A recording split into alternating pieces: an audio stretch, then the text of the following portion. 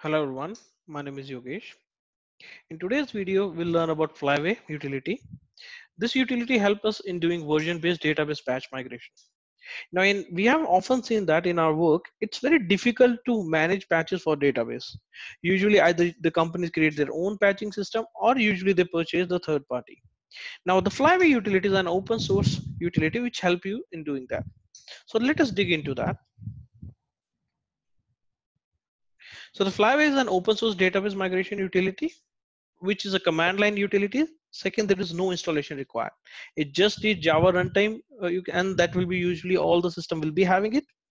And the feature which it gives you, first of all, the patch migration. You can migrate the patches. The patches can have a serial order, one after the other. And then there is a version control, like whether the patch applied in your system is different from the actual patch into the server or not. And then the target version migration. Now suppose you want to create a database from scratch till version 4, so then you can have a target based version migration also. And then there is a patching time estimate. Now it is an often exercise. We are unable to predict how much time the patches will take on the production. So what you can have is you have like similar environment, or you can do the development environment patch at production level size database. And you, with this patching tool, do contain the time estimated, or like what it has taken for you can say applying patches. So with that you will be aware of how much time it will gonna take. Okay, so we'll try it. And okay, let's just go through the list of product it supports. It supports Oracle, SQL Server, Postgre, DB2, MySQL, Aurora, MariaDB, Redshift, SQLite, and most of it support most of the good RDBMS softwares. So you can use this utility with almost all the softwares. So in today's example, I will be covering one SQL Server, second with the Postgre. Okay, so let's jump into the demo first, then we'll go through the other theory part of it. So you have to go to the website. In this Flyway website, here you have to go on this download and pricing, click on the environment like Windows, Mac, or whatever you want to go with, and then you can download which is the official version. Now official version is 5.2.4 as of now, but there is a beta version 6.0. If you are using Postgre 11, you should use this version, because clean command doesn't work in these one. So we'll be going through the clean command, what it is in the demo. Now once you download, it will download a zip file like this, and the moment you extract it, it will be like this folder. Like this is the folder structure. Now in the config file, you will have a default configuration called flyway.conf, which is a default configuration, which will look certain like this one. So it's a big mess code, but you don't have to worry about it. This is just for reference. So like suppose you need a Postgre, you can use this connection string. So here you will just change your host and the port and the database name. Similarly for the Oracle is the same, host, port, and the service. And SQL Server, it's host, port, and database name. So the kind of you will get the you can say your connection string there. The only thing you need is these three lines: flyway.url and the URL, which is the driver, which is coming from this sample. So this is completely you will copy paste from here. You can use and then modify it. So this is for SQL Server, and this is the username and password. And then this second configuration is for Postgre username and password. The same way we have the connection string separate for the Postgre, which is localhost, and 45432 is the default port. And this is my database, my sample database. Okay. So what I will do is let me just make a simple database. So I have these patches. One is which will create a table. Second will insert some data, and third will create a view. Okay. Okay, let's go into, okay, so we have seen this config file structure. So you can have multiple configs. Now suppose you are working on the local environment for your development, and the moment you want to migrate the same thing on the production, you can do, not on the production, on you can say in the branch and all, you can try doing this one. Like you can use different multiple patch files, and then you have the SQL folder. In SQL folder, you have to place your all script. Okay. The main thing about this folder structure is you have to maintain the naming conventions. Now your patch start with V, capital V, and followed by a number. You can give any number. It can be 00, 22, anything, whatever number you want to give. This number will help you in execution, like serial execution of the patches. And the patch name. So it's like V, a number, double underscore, and the patch name. So it's a double underscore, not a single underscore. So you have to give double underscores and the patch name dot SQL. Same way other one. And here, if you see this patch, it start with R. R double underscore. Now R denotes the repeatable patch. Now in your database, there could be patches like views and stored procedure, which we always try to drop and recreate. So if this patch is applied, I cannot reapply the patch because the table is already there. This will throw me an error. And if this is already applied, if it's contain a primary key, I cannot reinsert it. Otherwise, it will result into duplication if there is no primary key. But when it comes to view, I want to drop it and recreate every time because my view can have the modifications. So it's not something which I patch. So it's a repeatable patch. Okay. So now as everything is done, so I have placed my SQL file into this folder. I have placed my config file into this folder, and other things are already there. So as I have to patch my Postgre, let us take first Postgre. Okay. So I will take this command. Now the command is very simple. First you have to open CMD in this folder. Let's just open CMD. Very simple. Let me just close the previous one. Once I have done that, I will run this command. So what this command says, Flyway, it will run this batch file. Then the config file name is by default, it will use this file. As in my example, this file contains data, you can say a connection for SQL Server, not for Postgre. So I'm just first covering Postgre. So in this example, what I'm doing is I'm saying flyway hyphen config files and the config file name, config postgre.conf, and then the command is migrate. Automatically it will apply all the patches to my database. So let me just press enter. It will take a while. It says successfully applied all the 3 patches. Now if I change my command from migrate to info, so I can see my all patches are applied, and by default the category is these 2 are versioned, so it cannot reapply again. But this one is repeatable. Now repeatable in the sense, let me just go take you to this view.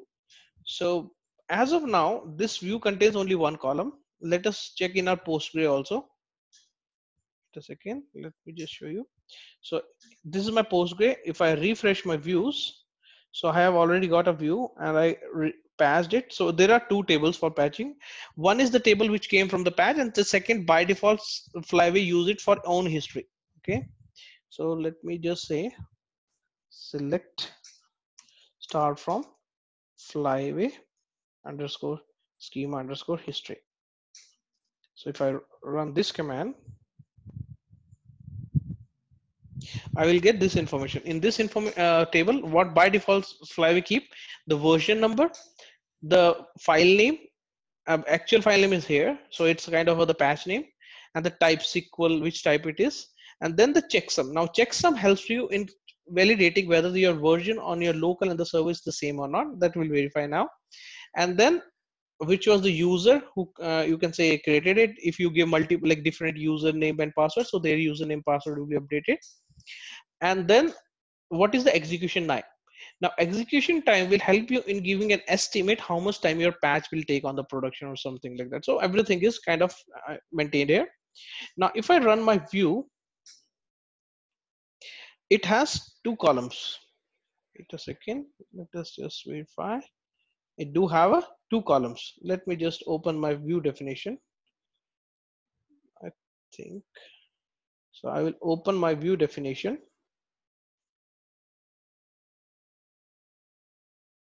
Okay, second, something is troubling. Give me a second. Let me just verify. Okay, sorry. So now as my view contains these 2 columns, so the output of my view was 2 columns. Select star I did. Let me just close it. So now what I will do is I will modify my view and remove the second column, and we'll keep only 1. So as this is a repeatable patch and I remigrate everything, what will happen is other patches it will not touch, but reapplied migration it will be again. So a repeatable migration of this my sample view is done again. So now if I check my info, it tells me this repeatable patch was superseded again, and this was the latest patch.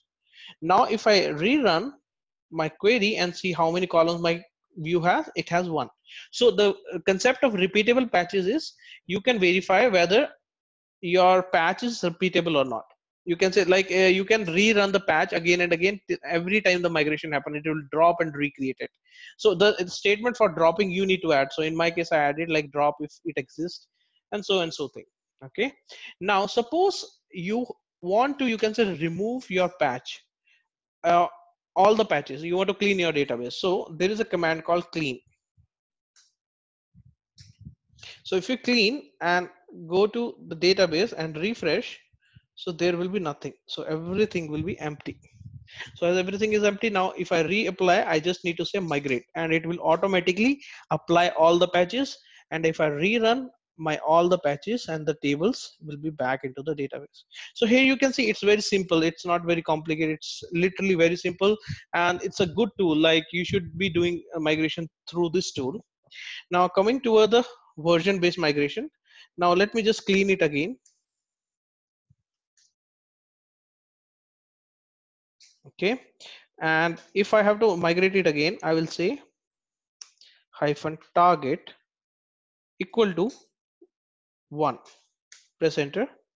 So what will happen is only 2 patches will be applied. Which one? If I go and check my info, version 1 is applied, and version you can say repeatable patch is applied. But this 2 is not applied because it was above the target. Getting a point? Because we said only target is 1. So till 1 it should apply. Now if I have to apply till target 2, I can say 2. As I have only 2, so it will apply everything. So if I go info, wait a second, let's say target 2 and migrate, sorry, not migrate, checking info. If I do it, now it has applied 002 also. Here you can see 002 is also applied. Now if I run my info, it will give me all the patches are successfully applied. So you can see like how easy it is to do a migration. Now this was for the Postgre. Let us take example of SQL Server. So in SQL Server, by default, my connection string is, it will pick the flyway.config, which is there. So I didn't need to mention my connection file name, but I need to replace, you can say rename this folder. So because the patch folder should have, oh, sorry, wait a second. Let's see. So patch folder should be the same name, SQL. We can change that also, but as of now, let's keep it that way, because otherwise we will complicate the configurations in that sense. So now these patches are related to my SQL Server. It's the same thing. I will be creating a table and doing so and so things. So what I will do is, oh sorry, let me just connect my local. So here, if you see in the connection file for my SQL Server, it's pretty much same. Wait a second. So so this is my connection file. I have just nothing. This is the SQL connection string. My database name is Flyway sample, and the username and password. So in my this database list, you will have Flyway sample. Is there any already tables applied? No, there is no table applied. So I will use the same set of command, okay, for migrating. Just I don't need to use connection find, or I can give that flyway.conf file. If I say flyway config, by default it goes to the default configuration and it will apply all the patches. Now if I again do flyway info, I will be able to see whether my patch is applied or not. As it is applied, and okay, let me just give you one more example related to validation. As I told you, we have to, like, it validates the, you can say whether the patch applied is right or not. And how it validates is, it validates through the checksum column. As I showed you, it adds a checksum column into the table. To give me a minute, it will take us a while. So here you see there is a checksum column. What it do is it calculates the checksum for that file. So it's very difficult to have two files having the same checksum if the content is different. So if I modify the SQL file, let us do one thing. I will just modify my SQL file and see what happens. I will go here, run. I will say select 1 semicolon, and I say migrate. Let's say migrate. Now what we'll do is it will give, there is a validation failed. So how we can validate? So there is a flyway validate command also, validate. We don't need to run the migrate. So it will tell us there is a validation issue. Now, how to resolve it? First of all, to resolve, you have to do manually. So we have to apply this part of the patch manually. Once this is applied, what we'll do is let us keep this one as a latest one. So what we'll do is we'll run a command called Flyway repair. So what repair will do is it will take now current patch and calculate the checksum and will update the database with that. What will happen is then you will have updated, you can say Flyway. Now if I say info, everything will come successfully, and if I say Flyway validate, there will be no validation error. So it's very simple. So the commands are very basic: migrate, clean, info, validate, and repair. So repair, in the case you have to manually fix from your local patch to the server, and then repair. So what it will do is it will take the local patch, calculate the checksum, update into the database.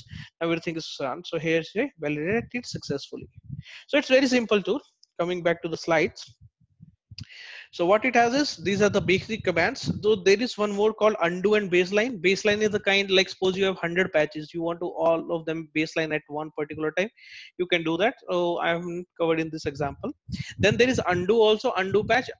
It is only available in the you can say the enterprise edition. It's not in the free version, so we cannot use it like in this demo. But enterprise do have.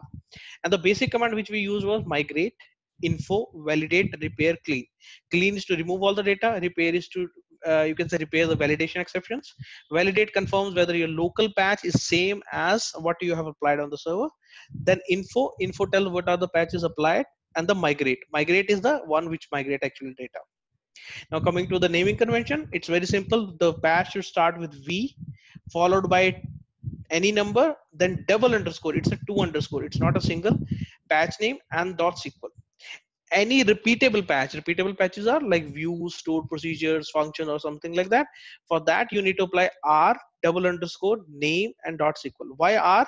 R gives a repeatable patch. Double underscore is mandatory in both the patches, and any name, whatever you want to do.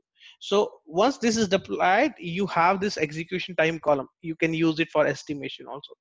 I hope this demo is very short and simple. I may be a little bit fast, but if you have any question, you can ping me on my email ID. That's yogesh.mehla@gmail.com. You can contact me on WhatsApp also. So if you have any question, please feel free to reach. These are my website. I hope you get the information. Okay. Stay healthy. Keep learning. Bye-bye.